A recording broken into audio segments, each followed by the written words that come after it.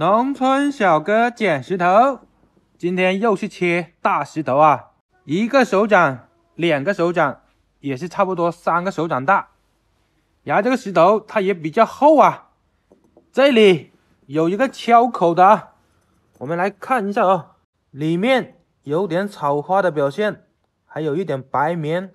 然后这头也有一个大面积的开口啊，从这个开口来看，它这个肉啊很细。因为它敲出了这种贝壳状啊，它这种属于草花玛瑙的，只是这一块它的花纹啊，它不艳丽，但是这个肉质啊，玉化度还是非常高。我们给它破开，看一下中间它有没有漂亮的花纹先。这里有一条裂，我们就照这条裂先给它来一刀。有些网友说，你切石头怎么这么快就把它切开了？我们是有这个大切割机的啊。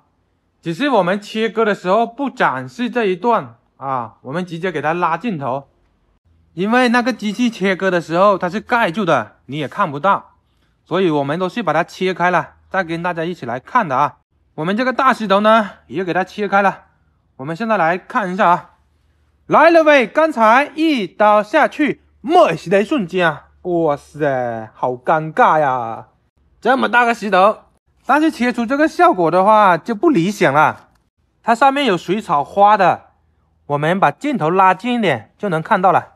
这个地方有点像那个水草的感觉了，然后底下这里也有一点点。打灯，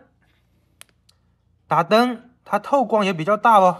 这个石头有沙眼，整个就废了。石头这个东西不切不知道啊。